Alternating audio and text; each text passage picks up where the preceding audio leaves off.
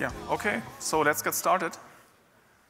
I'm Jan Lübbe from Pengutronix, and I'm one of the two main developers of rauc, but that shouldn't be the topic here because I want to talk about update tools for embedded systems in general.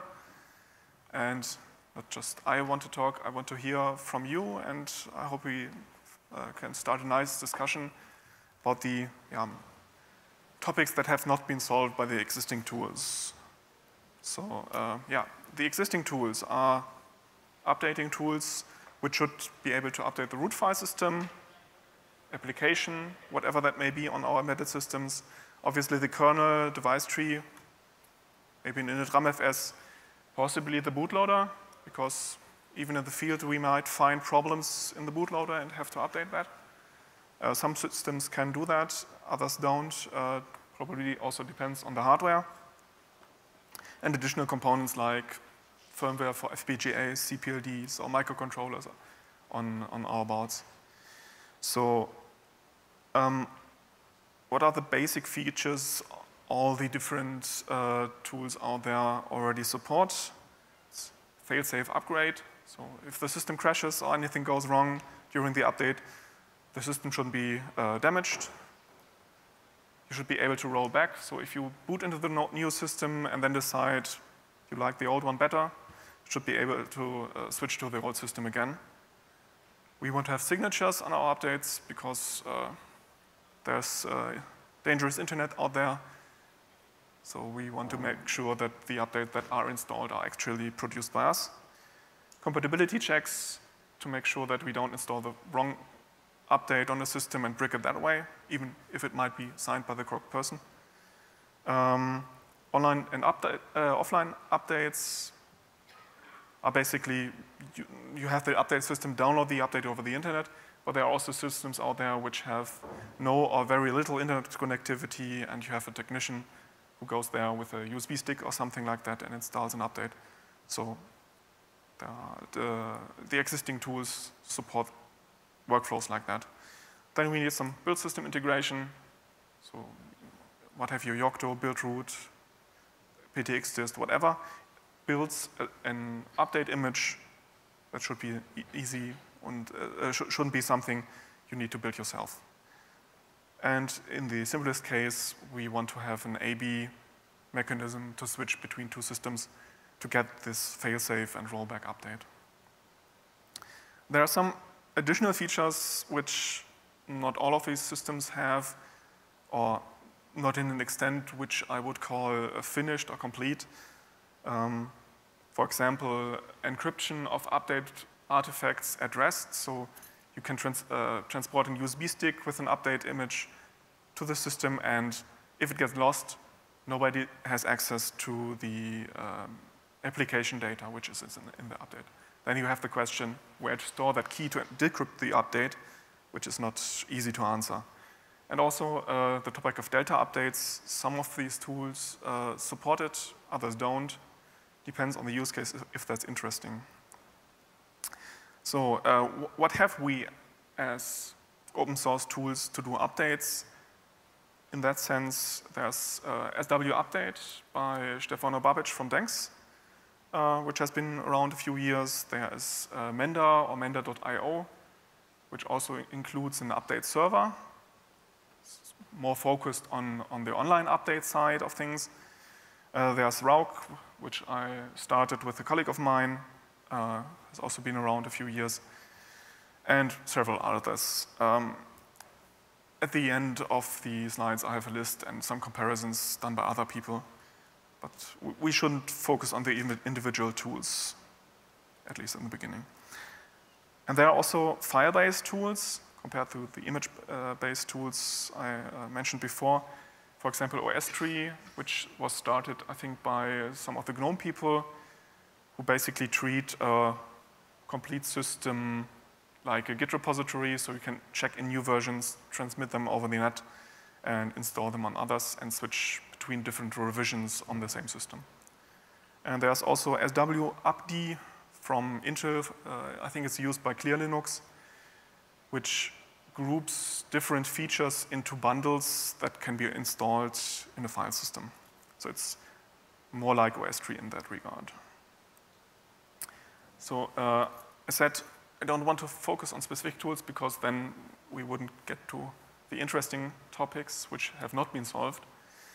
So for the discussion, please talk about generic topics. And I'd like to focus on image-based updates or complete file system-based updates, not on systems like Debian or RPM or OPKG-based updates, because in our experience, doing updates on a package level is very difficult to test because you have so many combinations, things that can go wrong, and it's easier to test a defined state of the system and then deploy that into the field. So I'd like to focus on full system updates. And there are also updater tools like Resin.io, for example, which are mainly a mechanism to deploy applications in containers on embedded systems. So that doesn't cover how to update the base system itself, how to update the bootloader. So in some cases that's interesting, but there are different tools and different topics to solve there. So basically what I'm looking for are war stories, people who have used those tools, good experiences, bad experiences, missing features where we should spend our efforts next, unsolved problems. So maybe to get a feeling for the audience, how many of you have developed systems with such field update tools and deployed them already? So maybe half. How many of you are planning to do that and don't have that? Maybe a third. Okay. So at least from half of you, I expect some answers. So I've prepared an Etherpad. Probably most of you know how that works. It's a document. You can add it interactively. So you have the link here. You can open that on your laptops. Readable. Open that again. So basically what I said already is in that document. Write it here again.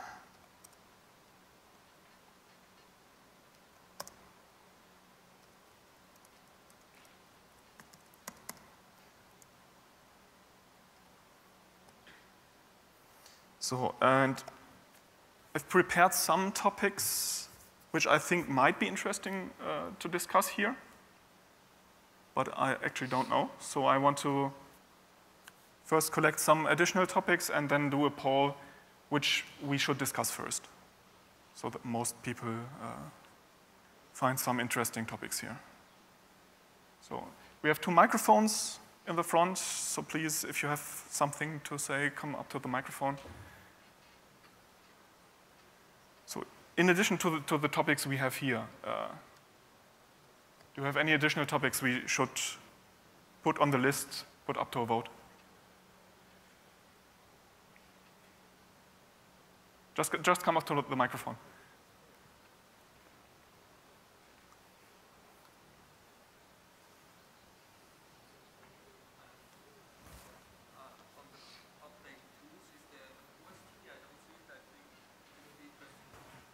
I have it under related software. Oh,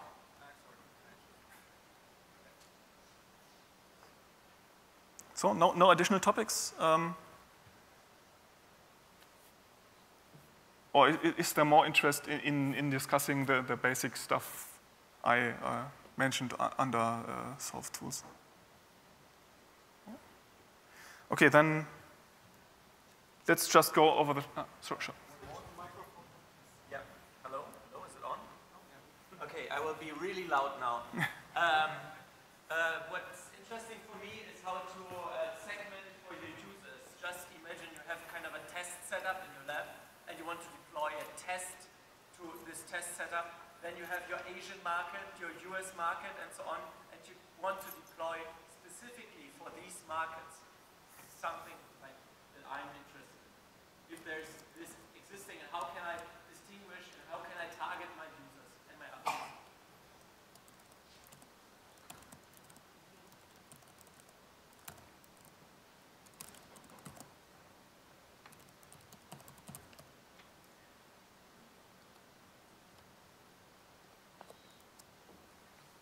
An additional topic?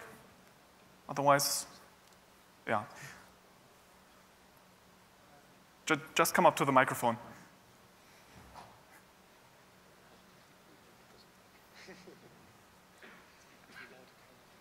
Any additional ones? Both should work.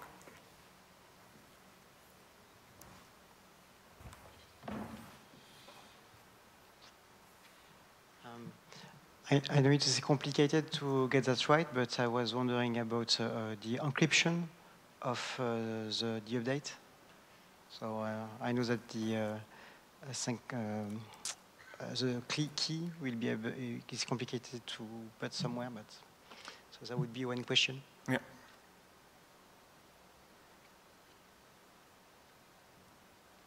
Yeah, internet is broken.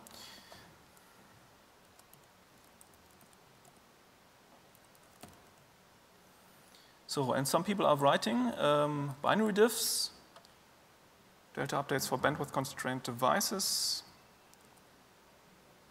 and hybrid setups for mixed requirements, reliable system partition, and something else. Okay.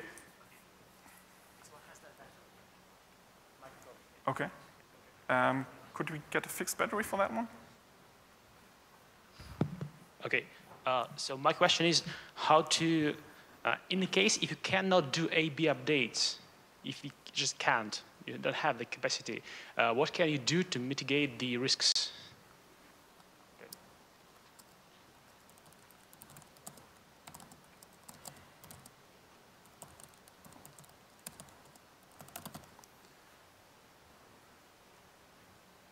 So yeah, let's go through them, collect how many people are interested in discussing them, and just pick the maybe 3 or 4 most interested topics.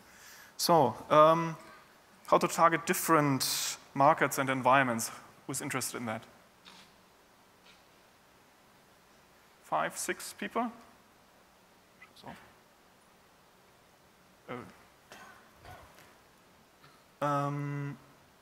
Encrypted updates. 10.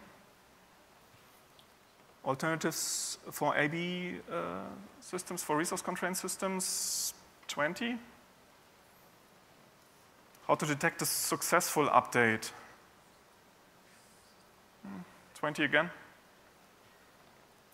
Migration of user data, 25. Generic discussion about missing features in the existing tools, 3. Automated testing of the update process itself, 15. Base system independent or versus the application update, 8. Signing with a hardware security module or crypto tokens, 3. Benefits of benefits versus complexity of multiple signatures. So there are systems which require many signatures before the update can be installed, like the update framework. 6. Data updates. 15. That's basically, yeah, I'd say that's the same as binary diffs. Updating secondary systems or processors, 10. Peer-to-peer update distribution. So if you have a network of many systems which is connected to the internet slowly, 2. Atomic bootloader updates. 15. Hybrid setups, reliable system partitions, and partition for user applications. I would say that's the same as base system versus application updates. Common format for images with a manifest for signature and dependencies. 1. And ease of supporting a new bootloader. 1 as well. So what have we? Okay.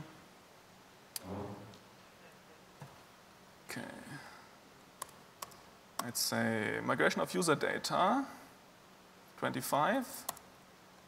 And yeah, basically let's start with that. So maybe I can start with what we've been doing for that for our customers. Basically, they all have AB systems where the root file system and the application is stored, but that's read-only. So for the application data, for configuration data like IP addresses used on the network interfaces and so on, those cannot be stored in the root file system. So the obvious solution is to use some third partition for this data. But then you have the question, what happens if you need to change the format of that data in an update? So there basically, a few different approaches you can do there. Just define a format with something like JSON where you can add additional properties where the old system won't be confused on a rollback, but you might lose the data if the configuration data is written again. Another approach is to have 2 data partitions, which is basically copied on an update to the currently inactive one, and the new system then does some data migration, like a database migration script or something like that. The advantage is that you can do real migrations of the schema, but when you fall back, you are running with old data. So you need to have some way in the application to maybe switch off or disable booting the old system completely. So yeah, I'd be interested in how problems like this have been solved by other people. So have they been solved? Good experiences, bad experiences?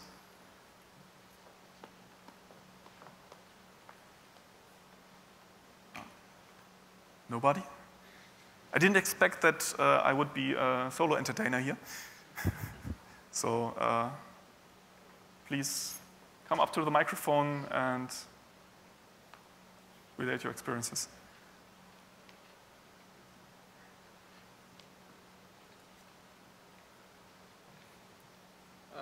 I actually have more questions. So how do you deal for like things which are general open source tools or libraries which need some config file in /etc?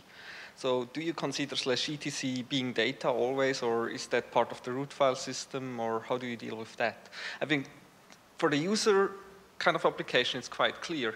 The user must make sure that on an update, his application can still read the old configuration, or the application should just kind of, migrate it. But for the rest, for root file systems or for things which you don't control, it's a bit harder. Yeah. From my experience, it's mostly the configuration of system utilities like SSH or Network Manager or Host APD or something like that are pretty static, and in many cases, it's enough to do some templating from data in the configuration partition. So on boot up, you read maybe the IP address or Wi-Fi SSID and password from the data partition, generate configuration files at runtime in an overlay file system or something like that, and then start the services. The benefit of that is that if you move to a new SSH version where you need to modify other things which are not stored in the configuration or not modifiable by the user, then you just change your template, and the template is also contained in the root file system, so you always can generate a matching configuration to the updated software. And you can also copy complete configurations in your data partition and copy them back on startup. Okay, but then you have some kind of ABI between the application and those templates. That thing you kind of replace there or match that. Yeah, okay. But that's, I guess that's fine. Yeah, then there's some tools which have schema to generate configuration files from declarative descriptions in JSON or something like that. Augeas lenses, I think, if you Google that, that might be something to try. But in most cases, we didn't need the complexity, just templating of static values into configuration files for our standard open source services. So maybe to give also some feedback to your question. So this is essentially also what we are using for our application. So on the one hand, we didn't want to integrate the knowledge how to write these configuration files into our application. So our application writes its own little database. So it's just text key value database. And then we have a small little application that bundles that know-how based really for that, let's say, distribution currently in there to generate the configuration file. So for what, and we only do that when we shut down the system because like by design for our application, it is desired that the user does changes and then they only are activated once the system is rebooted. And maybe also in regards of the topic you had in regards of user data. So yeah, we came to the conclusion that because the configuration of our application is really, really complex, so we really made the decision to, when you install, we store the user data in a separate partition. So if you install an update which is compatible to that user data, it will continue to use that. If it's not compatible, it intentionally falls back to a default configuration. And on top of that is that we then still retain these old configurations as long as possible. So we have like 3 slots for configurations. And if the user then decides to, let's say, installs an update, thinks, maybe not what I wanted, goes back, he still has like the last 2 configurations he can go back. That also works if you go back to old software version? Yes. Okay. So it's really like a whatever like caching the old versions and not throwing them away immediately. How do you check if that configuration is still compatible to the new software? Is that something your updater tool does? Okay, that is then really a manual step the user has to do. So there's like an external configuration program where you can see, okay, what is in the other slots and say, okay, based on date and some version information, okay, that's where I want to go back to as well. So also to roll that, so this is fits, I would say, in the image for our application, also the updates. We have an external configuration tool, and you use that tool for downloading updates to the system, as well as selecting with which configuration do you want to run to. So it's really like a configuration tool. Is there something you would need from an open source updating tool to handle these workflows?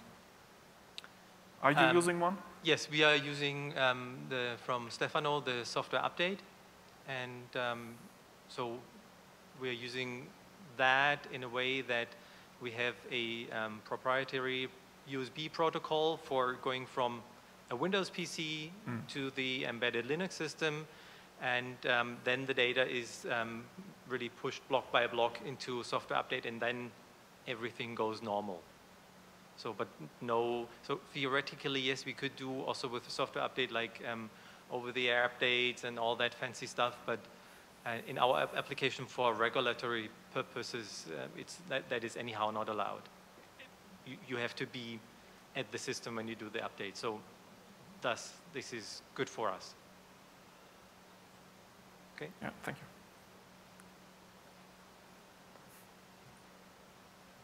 Well, about the topics stated, the user data migrations, in one of our products, we use the strategy of moving almost all of the user data to the cloud. So we only store like a token and the network settings on the device to connect to the internet. And then the device, if it is not sure what to do or what the configuration is, it can just always go to the cloud and check what's the actual configuration that the user has set up on that.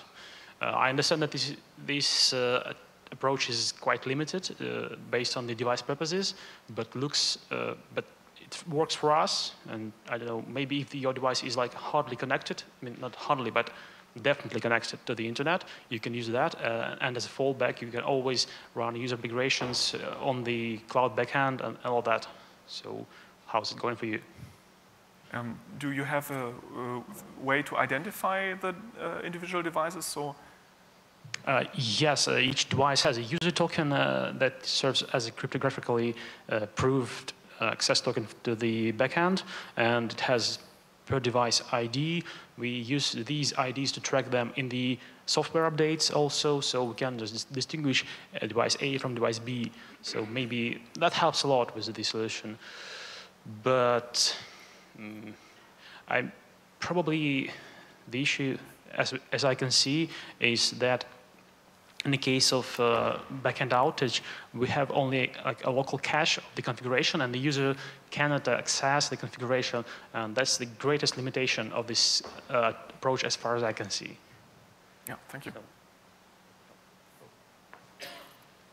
Yeah, so we've got a AV system with a user partition of the type you described, and in our case, we, you know, after an upgrade, the first thing that's run when a new version starts is it runs a migration script which updates the user data if there's been any change in config. But the main issue with that is, of course, it prevents rollback effectively, and that's something we'd like to get to in the future. I think one of the other topics you've got about is detecting a successful upgrade, and obviously if we were to do that, we'd need a way of rolling back, and if you've only got a one-way migration script, that kind of prevents that. So, you know, typically the actual content of any migration is very minor modifications to only a very small number of files. So I guess it'd be good, and I don't know of any tools for doing this, but it'd be good to have something that would just take a snapshot of the file of the user changes before you apply the migration, and then so that you could roll them back afterwards. But I don't know of any tools that do yeah, it, you can basically store metadata with the snapshot for which older version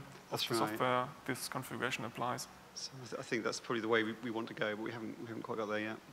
Do we have actual problems with that happening in the field? It hasn't happened yet. So far, we've not had to roll back. But, okay. but I mean, in order to make the system more robust, it would be preferable if rollback was available. Yeah. Okay. So maybe just one more comment, and then I think we need to go to the next topic. We are using kind of, we have an AB system with a data partition, and using combination of overlay FS for configurations like network addresses and network configuration. And on the other hand, our application updates the database on startup. That's how we do it. So, and you're not doing rollbacks on that user data? We didn't have to right now, and there's also not that many right now. But we have to check later if there's something we need to do there to do rollbacks on that. Yeah. Okay, thanks. So the next topic would be this one. Yeah. So alternatives to AB systems. In general, I like AB best because it keeps the system simple. You don't have a specific role for each slot. But what we've done and what's supported by rauc and I think also by SW update is that you have a smaller rescue system which usually doesn't contain the application. Maybe just kernel appended in a drum file system which contains maybe a web interface and the updater. So that can be as small as a few megabytes. And then you can basically, if the main system fails to start, you fall back to the updater system.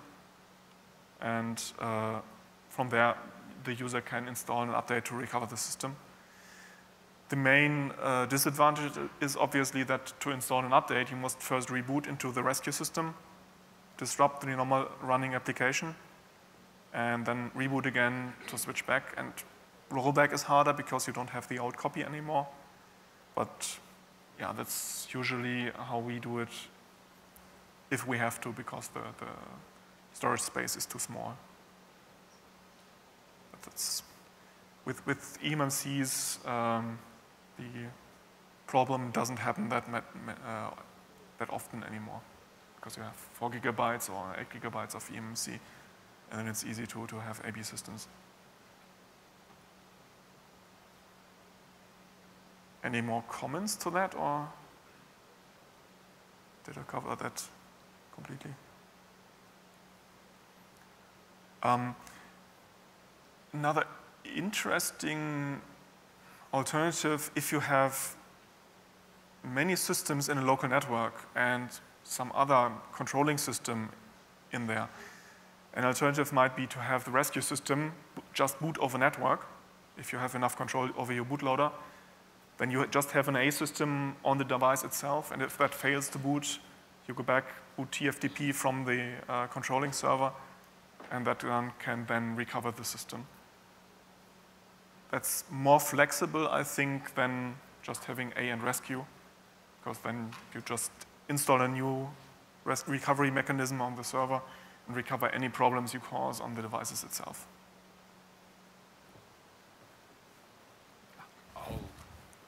I'll throw OS3 into the mix there as an alternative. So, full disclosure, I work on Meta Updater, which is OS3 for Yocto. But the advantage there is that rather than having this fixed three-way split between the A and the B and the user partition, all of that is in one file system, and then it uses some chroot magic and hard links to avoid multiple copies of files. So if the problem for not wanting AB is lack of storage space, or this need to do an upfront hard partition, then OS3 sort of solves that problem, and also solves the Delta problem a bit later. But you need to trust your file system. Yes. In all cases, you have to trust the magic that goes on in eMMC that does block remapping. In this case, you also have to trust ext4, your favorite thing.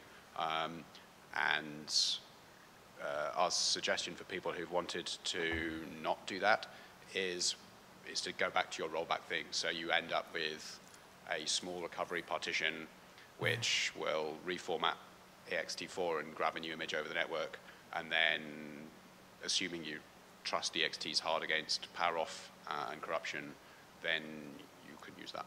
Yeah, that's a good alternative, yeah.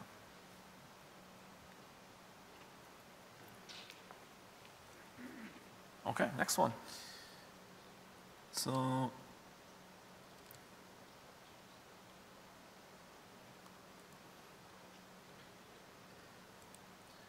detecting a successful update that ties back into recovery, obviously into doing migration, and it's surprisingly difficult to do that well. What we've been doing so far is just to have a systemd service that starts late in the normal boot and basically resets the boot counter. That works reasonably well, but there's a class of problems you can't detect with that. For example, you need to have network connection to contact the update server. So the new system, for some reason, doesn't have working network. Maybe the DHCP client is broken or something like that.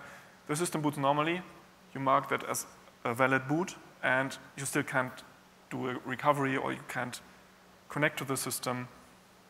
So yeah, basically the system is a brick. There has been some progress on the systemd side where this, I think it's in the last few weeks, it has been merged. There's a mechanism for automatic boot assessment. Basically, they added some boot targets which allow ordering such check services into the boot. So you can just add a systemd service which checks a specific aspect of your system, maybe self-test of the application, a network connectivity check, and so on. And you can assemble them as systemd services in a target. And only if all those checks were done correctly, the system would get marked as a successful boot. So maybe the system has no network, the user needs to power cycle the system 3 times, and then it switches back. It's still not perfect, but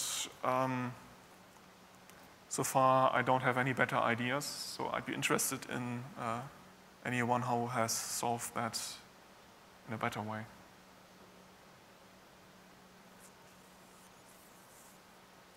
That's what I feared. Nobody.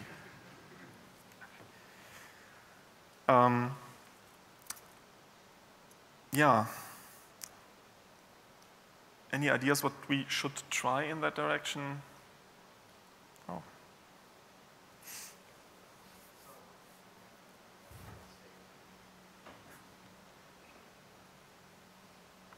Should I come up to the stage and ask a very inane question?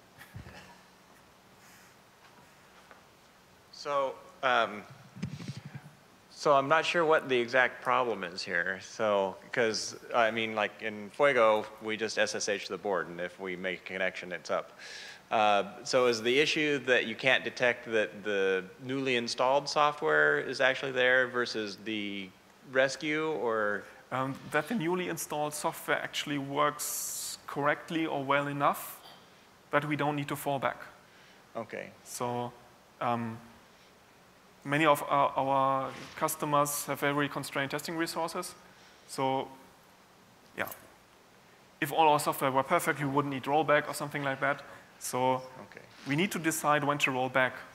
And obviously, a kernel crash during boot is easily handled by not incrementing the boot counter. So 3 kernel crashes later, you run the old system again. But if the update system itself doesn't work anymore in the new system, or if you can't access the system but still can boot correctly, then you have a running system which you can't use and you can't easily recover from. And so we need to have automated ways to detect that. It will be project specific probably. So you're looking for some kind of standard metric for what constitutes, I mean, a valid boot. Yeah, so the obvious thing is you have network access and the updating service daemon runs or something like that. Right. But yeah, I was hoping maybe you someone update it else had twice, something and better. then if the second one works, then the first one was good. Yeah.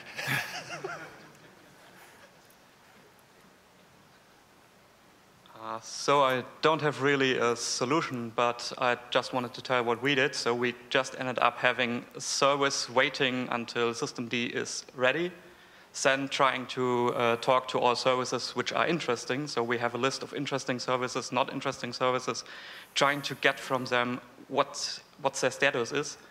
And then we opened the very bad pit of hardware which we depend on. So we have modems in our hardware, and so we try to get out of the modem. Are you working? Do we need to update you? Are you working still? And we still have no solution to end this, because we have no network connectivity, but it's not our fault. And we can't roll back because we are part of a network which updates, and maybe we are updated, but our master is not updated. So I would be very interested in something, implementing a sort of quorum also. So 10 are saying it's good, 2 are saying it's not, it's good enough for us also. And we're trying with this, but we found no good solution for this. But I think this is really needed to decide when to roll back and when not.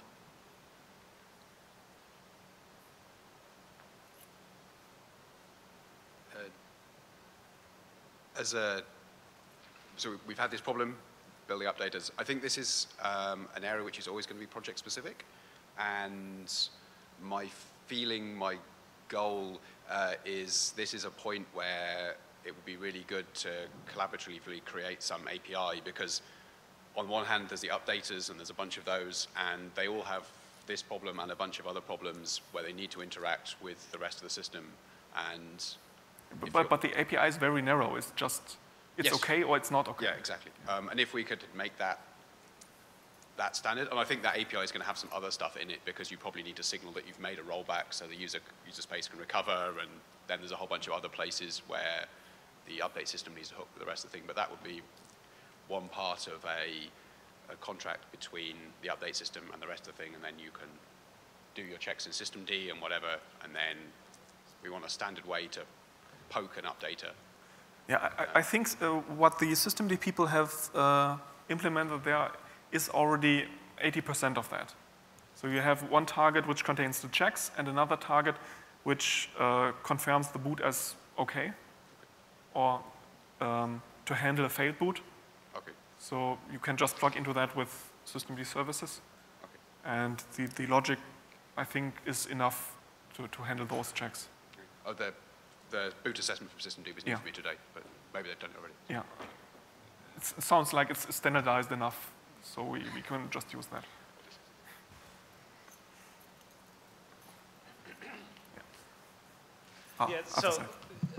So one thing, related specifically to the issue of networking modems being down and multi-component systems, I think there's definitely a case for a higher level orchestration view of this, right? Each individual system has the ability to detect boot, successful boot, and whether it's the ability to talk to some specific server on the internet, or your clients are up and running. That's one level, but then I think ultimately in any complex design, you're going to have some higher level orchestration that can detect failures that are simply not detectable from an individual node in the system.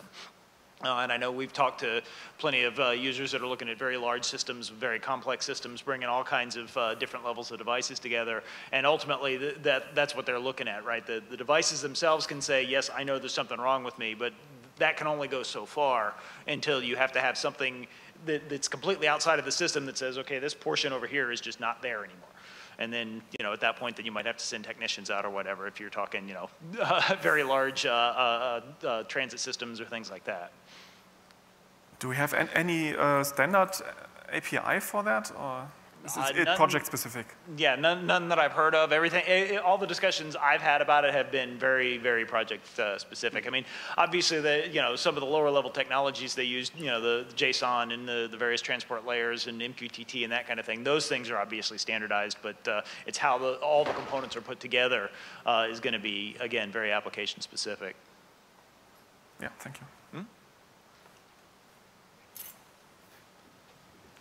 I'm not sure if this is connected, but is it possible to use boot integrity so a cryptographic hash of what the image should be after it was successful, and then verify that on? Yeah, at that level, I think all those systems we've mentioned already checked during installation, and you can combine that with something like DM-Verity, like Android does, to detect corruption of the file system or application data on disk. But in most cases, the problems that actually happen are just bugs in the application and not corruption that happens on the device itself. And, So it's not a failed update, it's a failed payload. The payload is wrong from the beginning. Yeah. Okay. And because the testing wasn't good enough, so the customer didn't catch that problem. And it happens in the field, and we still want to have some way back to the old system so we can recover the systems in the field. Okay. We often have different kind of faults, and we can detect them and we report them on our embedded devices. But I think most of us have a watchdog, which is a hardware watchdog. And usually, in our case, we link our application watchdog to this hardware watchdog in case we have, if the software goes faulty and not the environment which is detected as faulty, and then we report it. So in this case, we will reboot the system. So usually when we do a firmware upgrade, we want to know very soon if it is okay or not, but by waiting for the watchdog to kick off or not, we might get some help in knowing if the system is okay, because we already did it. We have some fail-safe, some sanity check in our embedded software, so we can just use it through the watchdog. Yeah, that's something we've also done with customers, to just wait 5 minutes before the system is, or the newly installed system is marked as okay, to just wait if any crash or the watchdog triggers a reboot. So that works well in cases where the applications already have some integration with the watchdog. Yeah, the thing which is interesting is we did the work already, because the watchdog is already in place for insanity in our software. So. Yeah. What I've also been thinking about is, I think there are actually two kind of successful. One is the device is doing its work, and so it can run and it can do all kind of things. And the other is I can install an update. So basically, these are a bit orthogonal, and we are putting it in the same pot, or more or less here. And I think it might be different to decide, do I need both or do I need either? Because if I can install an update, I don't need to fall back on the old system to install a new update to fix things. But if it doesn't run right now, I think that's two kind of things that need to be looked at separately, because I'm not allowed to try to install an update if the updater is broken, but it might still continue running and do the necessary things in terms of downtime, so I can keep running the new system. So there might be need to separate the two and decide what to do for either of them. Yeah, I think we still have 10 minutes left, probably. So I choose one at random. Atomic bootloader updates or Delta updates, probably more interesting. So in rauc, we now have for some months support for CA-sync, which is another project by Leonard Pettering to basically do something like the rsync algorithm over whole file systems. So it will only download those things it doesn't have in the old system. It can reuse parts it already has. So that keeps the download size pretty small if you have network. And that's useful for systems which are connected via cellular data or something like that. But what we currently don't have is some explicit binary delta to the old version, which could be installed in an offline way. So I think the OS tree people have that basically under control. For the image update mechanisms, I don't know of a finished solution.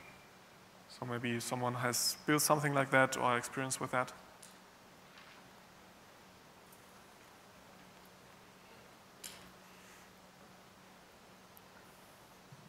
So our use case was pretty much what's stated up there. It's updates over GSM cellular modems. So and that's like 100,000 devices updated over each own cellular modem, and it's a price tag per megabyte that you send. So delta update size was like the single target that we had to minimize. And to solve that, we looked at different algorithms like CA-sync. There's also this VC diff. It's pretty, I don't know if it's a standard, but it's a common format for describing a delta. It's implemented by Google in OpenVCDiff, and it's implemented by another tool called XDelta, free. I found that the later one was pretty much impossible to link with, so I chose the Google version. And then also there's a different Google project that's embedded in Chrome and Chromium that's called Cochette. And it's basically, so that's like the free options that we found. Cochette is also, it's falling back to BSDiff if it doesn't really have the options to use its own specialized version. So it's Cochette and VCDiff and CAsync. And in our case, we actually ended up implementing all three of them in the same update tool, so that when we built the update from the old version of our system to the new version, we actually generate all three of them, then choose the best ones. So in the usual case, the kernel image is going to use one version, and the root file system is going to use another version, and then we bundle that into the same update and send it out. And then of course we also have the option to use a full update. If that's what I do when developing, because I don't want to sit generating, like, what do I have on target now? I don't remember, so I just push the full update. How much do you save with those approaches? All depends on the update. So, but actually, so we're working with 20 megabytes of root file system size now in the SquashFS image, and I don't know, it's like deltas are from 3 kilobytes, 30 kilobytes to several megabytes, and even removing stuff from your image is going to take up space in your delta. So yeah, okay. And it works fairly well. Yep. Yeah, that's interesting.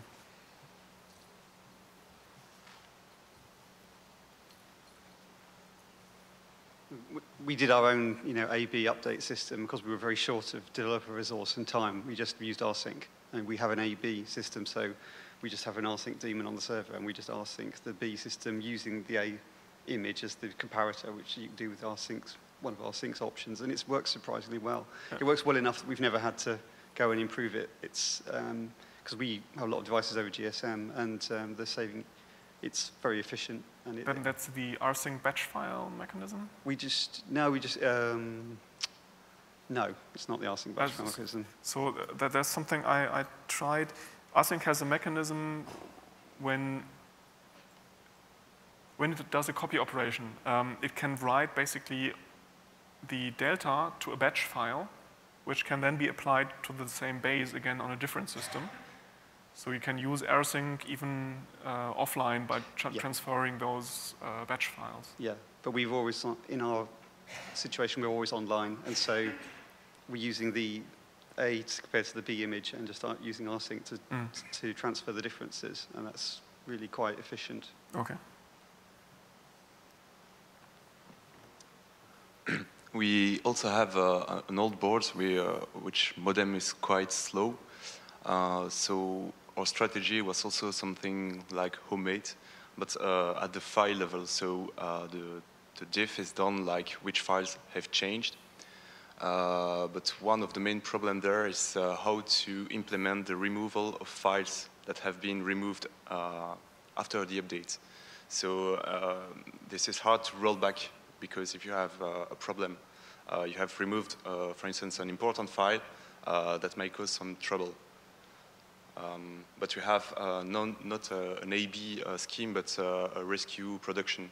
So that's not very much a problem. In the worst case, we just fall back into rescue. Okay. So I think I'm almost out of time. I just wanted to add that when you're running like a Delta update system, you also have a whole new class of problems that you want to be sure that you're updating from the right old version to the new version. And that takes and also the update path becomes critical. So if you're on a 2-version old file system, then you want to actually do 2 updates in a row, and maybe you have like this big matrix of updates you might want to fetch from the update. So that's a whole new class. But CAsync solves that problem by simply doing the diff online. Do you have, for the other tools, a mechanism to check that you're updating from the correct version? Oh, well, my update bundle ships a checksum of the old version, so and fails if it's wrong. But And then now I have a problem with block devices, like how much checksum in the block device. So I have to store somewhere in the update how big is the old version also. So that's, yeah, you hit another class of problems. It gets complex. Yeah. Okay, some final comments? Was that interesting for you? Yes? No?